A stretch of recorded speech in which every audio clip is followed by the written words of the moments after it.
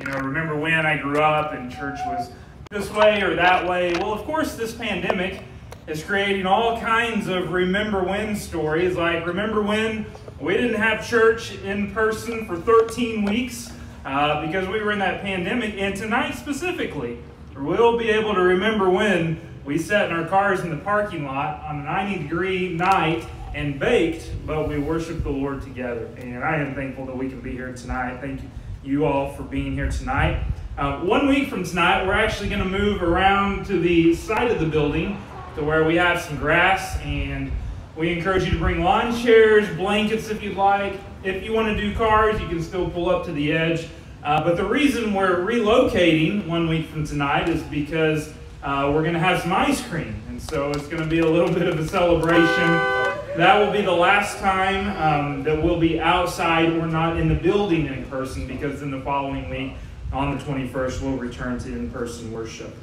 Well, Luke chapter 10 tonight, we continue to look at the parables of Jesus.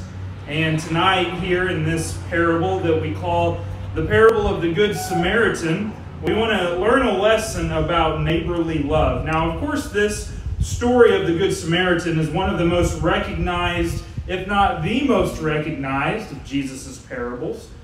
And while lots of people, though, assume that they understand the meaning of this parable, what I have found is that actually most don't. Because the lesson of this parable is not entirely or not just about helping those in need or showing kindness to strangers. The overarching reason that Jesus gave this parable was actually to provide a story to illustrate how far we fall short of what God's law actually demands of us.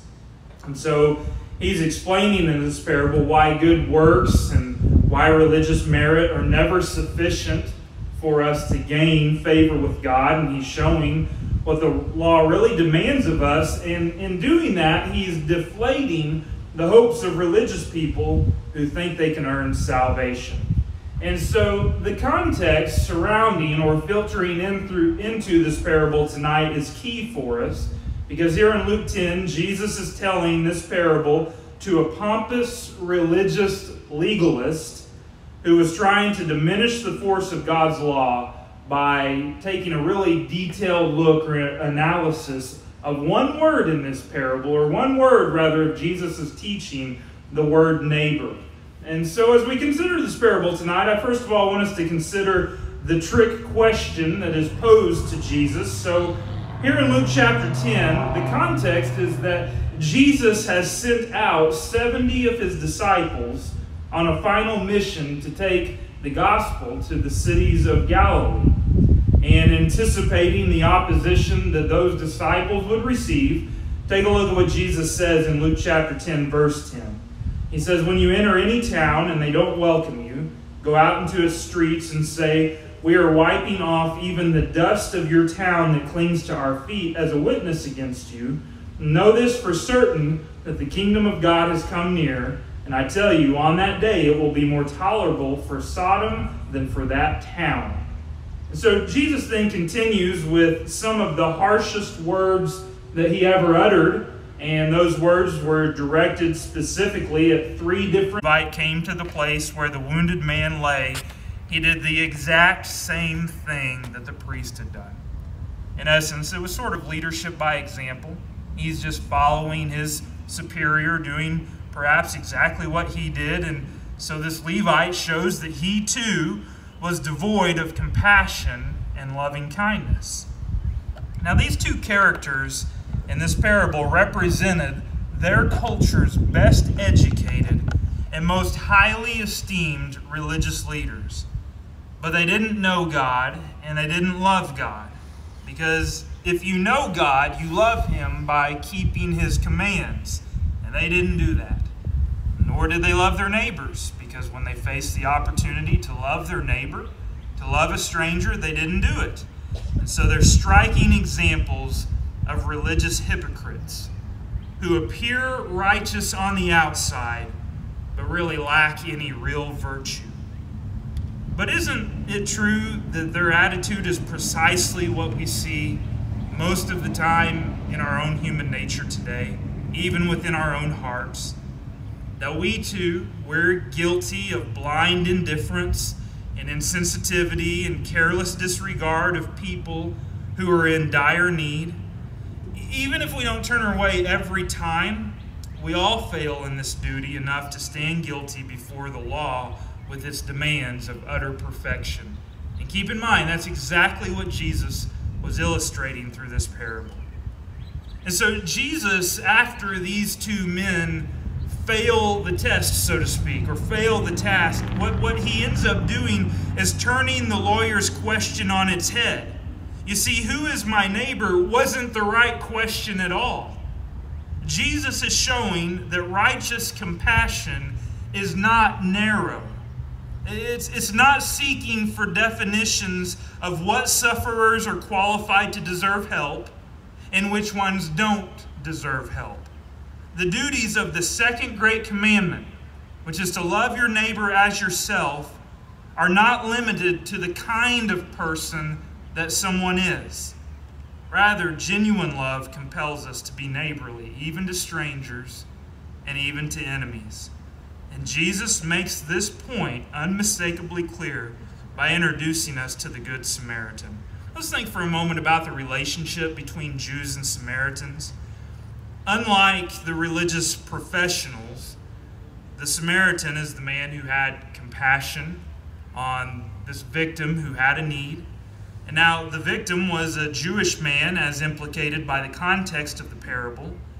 And in the minds of Jesus' original audience that would have first received this parable, a Samaritan would have been the least likely source of help for a Jewish man in need. You see, Jews and Samaritans, of course, they despised each other.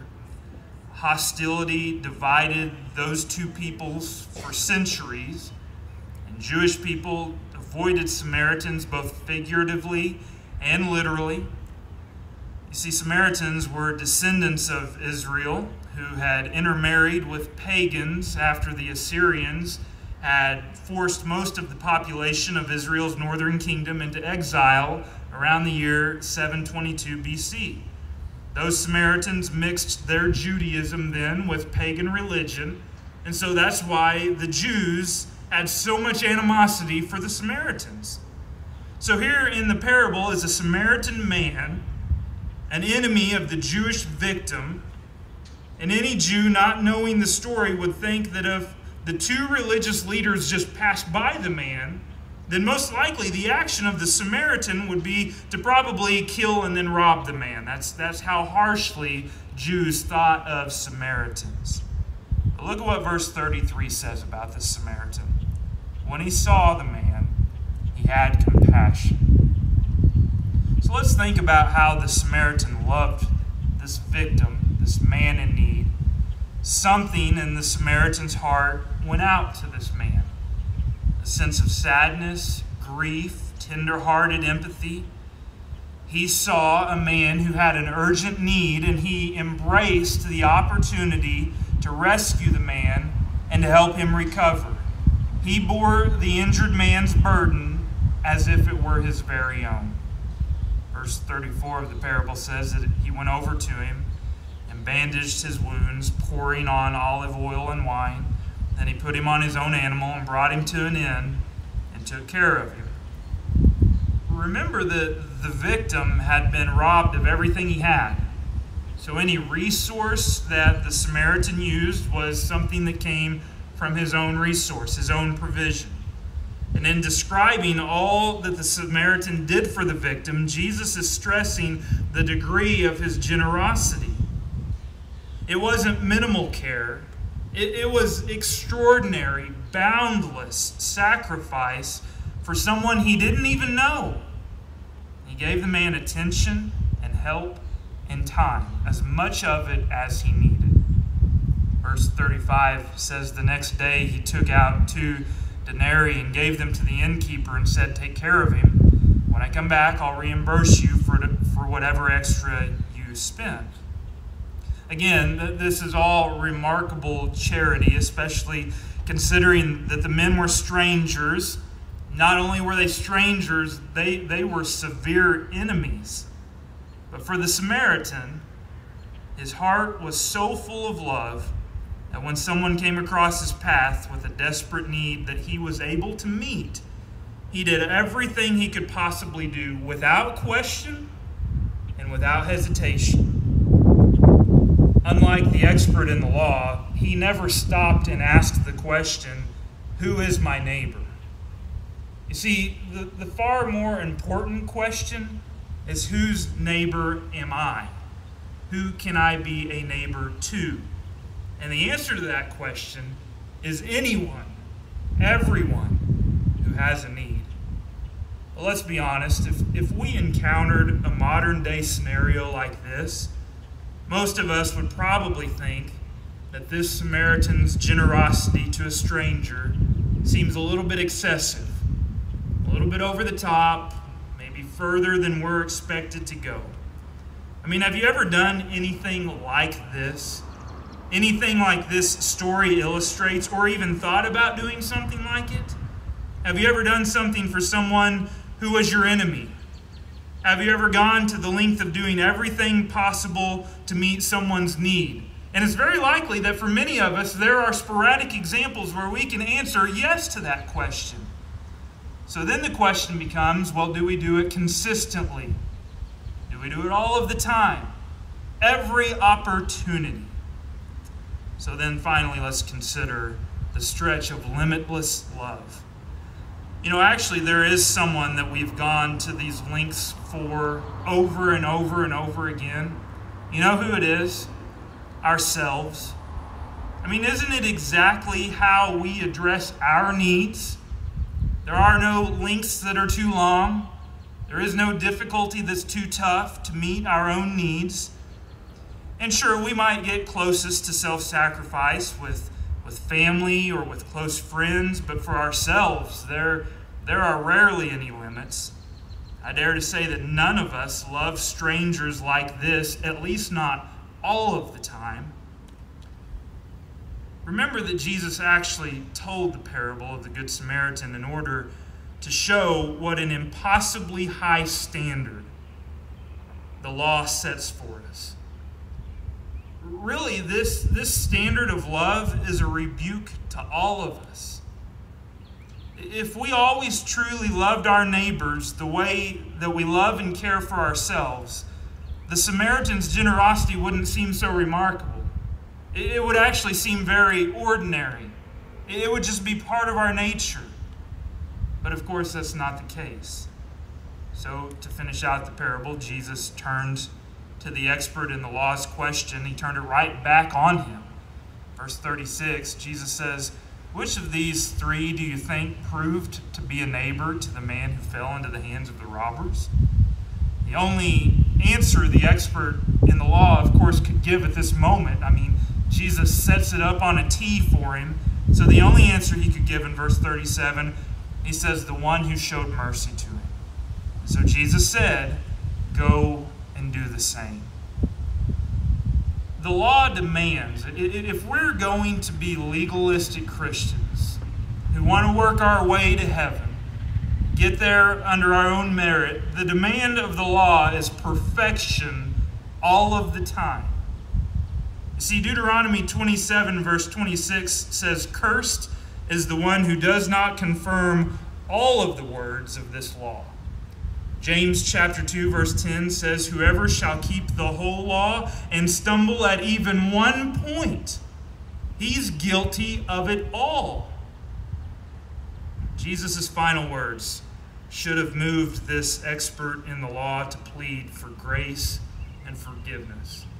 The effect of the law in this parable in that man's life should have shown him how broken and how sinful he were. That's how the impossibility of the law should cause him and really all mankind to respond. In one respect, the law of God guides those who are in Christ to lovingly obey the Lord, but in another respect, in the Old Covenant respect of the law, what the law of God does is it shows us how sinful and how far short we fall of the glory of God. But an even deeper lesson in this parable is this, that the way that the Good Samaritan cared for the traveler is the very way that God loves sinners. And in fact, God's love is infinitely more profound and more amazing and more pronounced than what we see in this parable. The Samaritan sacrificed his time and his money to care for a wounded enemy. And similarly, God gave his own eternal Son to die for sinners who deserve nothing more than eternal death. So this parable should point us all to full recognition of the fact that, of course, nobody can earn their way to God. Nobody can earn their own salvation. And that God's love truly is amazing love.